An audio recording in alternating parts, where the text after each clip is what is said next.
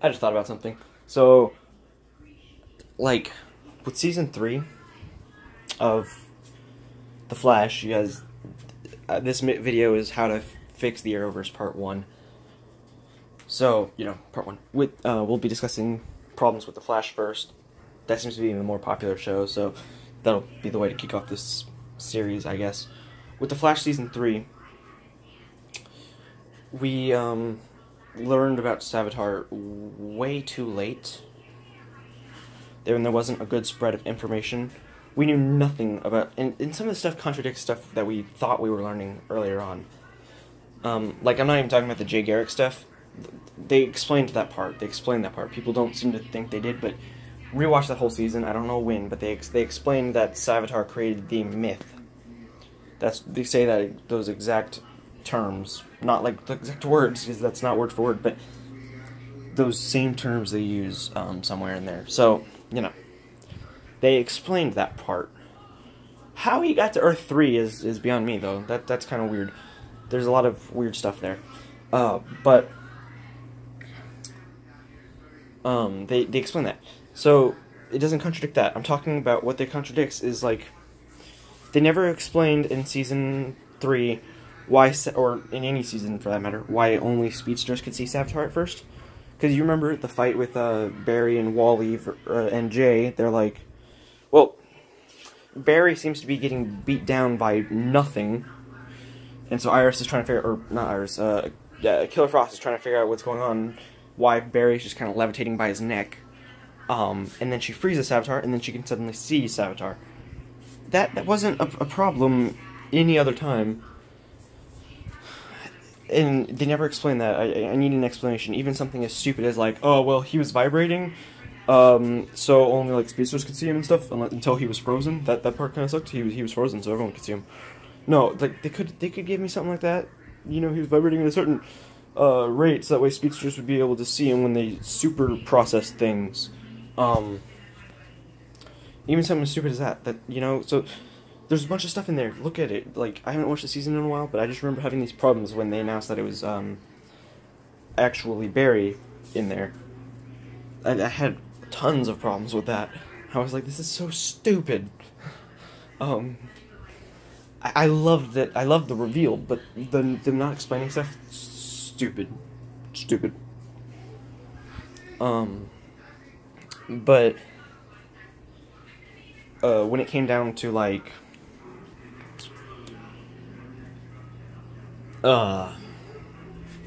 Season 4, we literally learned about DeVoe in the first episode, which, considering how they set it up in Season 3, that made sense, but we learned too much, too fast, and I'm, like, hopefully this next episode, like, makes me like the Thinker again, because I liked him first, but now I'm bored of him. He needs to just go.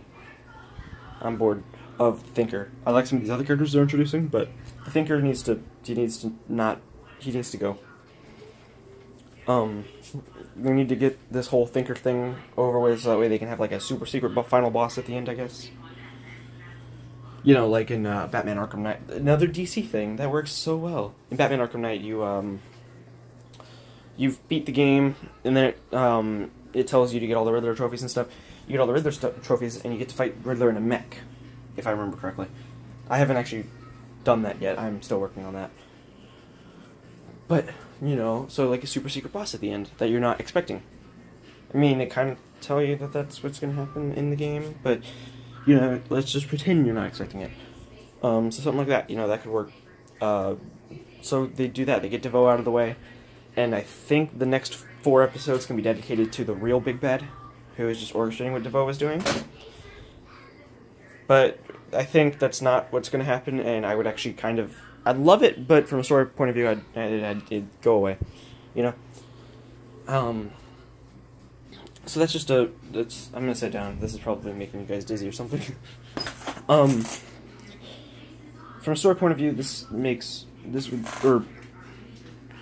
what's going on with this, like, Season 5 of The Flash, if that happens, I don't think they've been renewed yet. I'm 100% sure they will be. But, I don't think they have yet. So, Season 5, if that's a thing, they can have the final big bad, or the big bad of that, halfway through the season, so like the mid-season finale, halfway through that, they can, they start spreading information. You get like little, like, you know, stuff that's not important but still sets up the getting information. So like maybe the third episode they start tackling the big bad. And in the third episode you have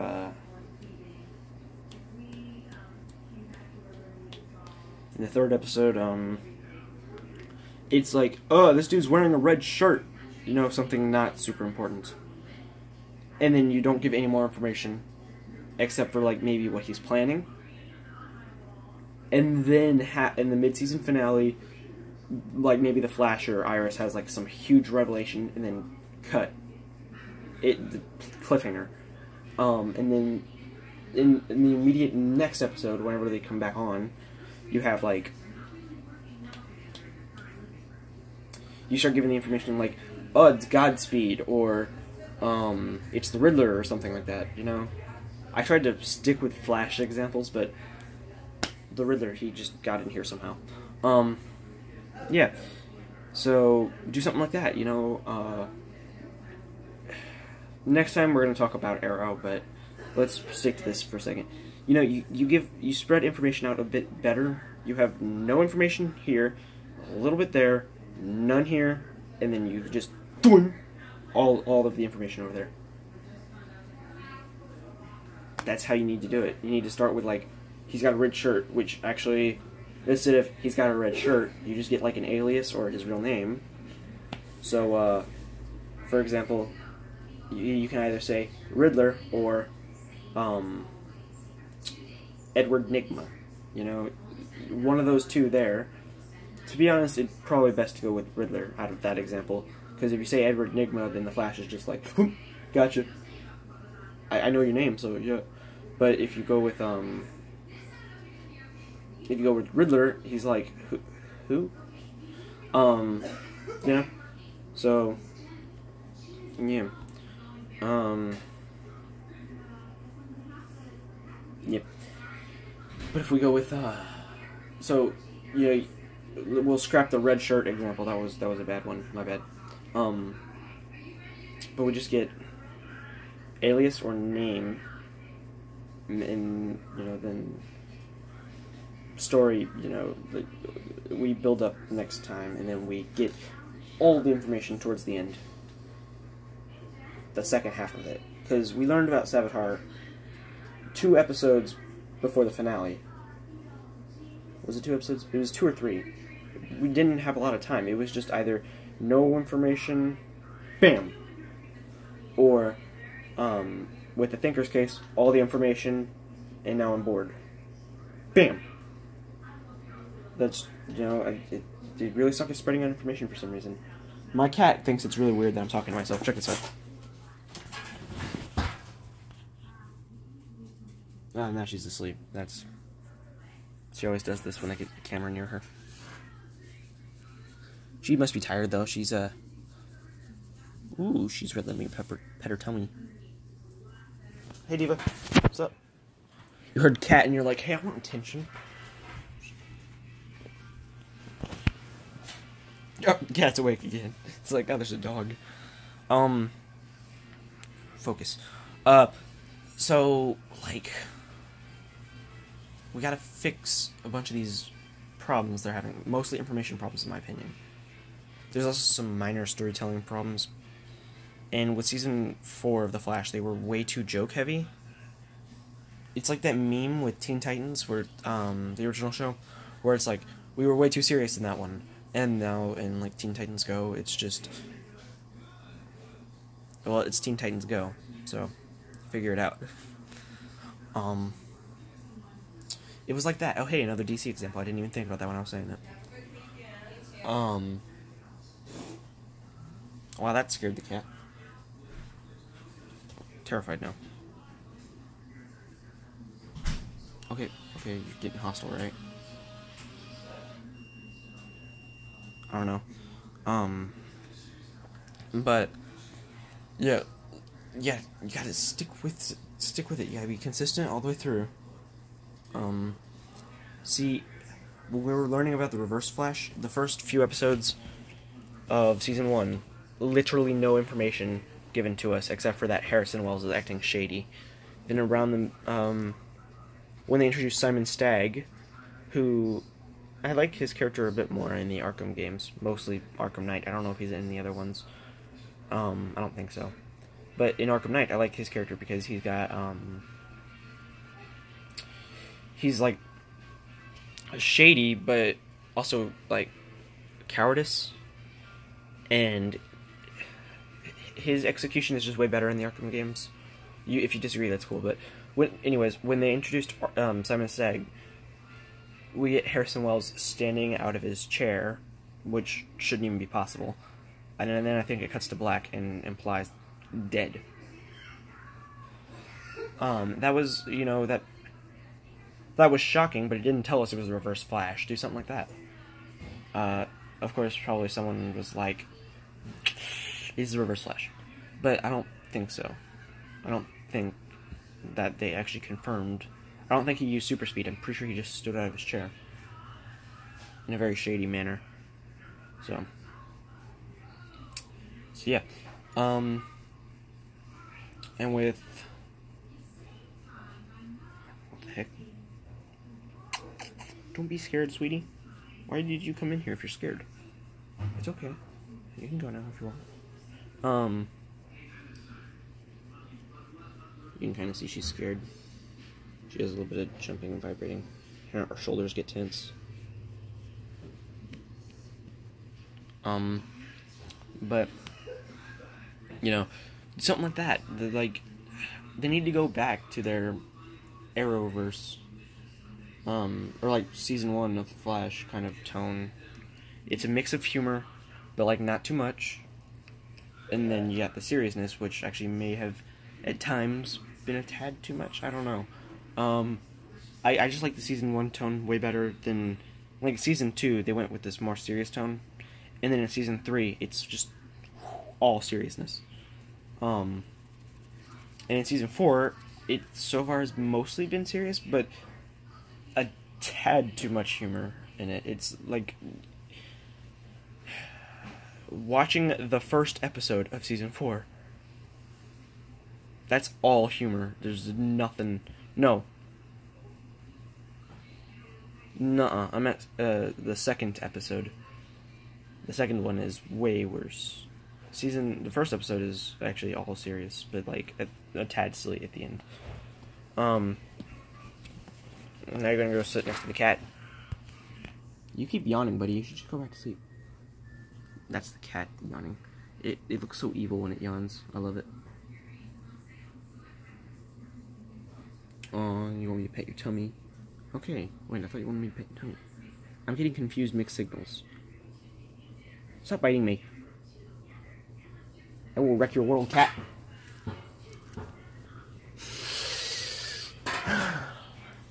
Okay. But yeah, I guess that concludes this episode.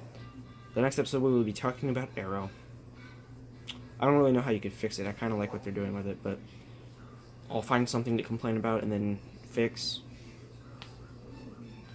It's constructive criticism so far. I'm not just gonna be like, "Oh, you suck. Goodbye." That's not very constructive. And also, it doesn't suck so far. I'm loving it. Other people are not, but I certainly am. And yeah, this is only going to have stuff that is confirmed to be part of the Arrowverse in this series. So there's not going to be Black Lightning, even though I'm pretty sure it's still a part of that same universe. It's not going to have Gotham, even though I want it to be in that universe. It's also not going to have Titans, because we don't have any confirmation yet. And I don't know if I'm going to do the animated stuff. That's all a part of the Arrowverse. I can't really talk about Constantine too much. I guess I can just watch that series and then say how we can have a good opinion about it. But let me know what you want me to talk about next in this series. Obviously next time is Arrowverse, but Arrow. Yeah. Let me know what else I can do, because there's probably a lot more stuff Um, I'd love to talk about Smallville, but also not a part of the Arrowverse, and that series is actually over. I feel like Constantine City of Demons is going to be, I think that's what it's called. I think that's supposed to be like a continuation of Constantine. I know it's like the same character in the same universe, but is it supposed to be a continuation or more of a spin-off? I don't... I'll have to watch the series. I haven't done that yet. Oh, and Freedom Fighters The Ray, if they ever make more episodes for that. You know, yeah, we'll do the animated stuff. We'll see that. And if they have some sort of weird Scooby-Doo crossover with the Flash again, well, I meant weird crossover, not necessarily with the Flash. They had Scooby Natural, for instance. If they do another Scooby-Doo crossover, but this time part of the Arrowverse, I'll definitely check that out. And then I can do something stupid like How to Fix the Arrowverse Scooby-Doo edition. This will be How to Fix the Arrowverse Flash edition, I guess. Or just maybe part 1. I don't know, we'll figure this out. Yeah. But, you know, I think the 3rd episode, we'll let you guys, I'll take suggestions, but I think the 3rd episode's going to be Legends. I know for a fact, 2nd episode, Arrow, but 3rd episode maybe Legends, unless you guys don't want that. Legends has a lot of problems. No one's supposed to be addressing, but they really bother me. I don't know why. I liked the latest episode, though. They had Damien Dark team up with the Legends for a little bit, and then he betrayed them, and then Sarah literally stabbed him in the back. So, that's actually a line from that episode, so, mostly. But, you know, so yeah. See you next time on How to Fix the Arrowverse Part 2. Arrow.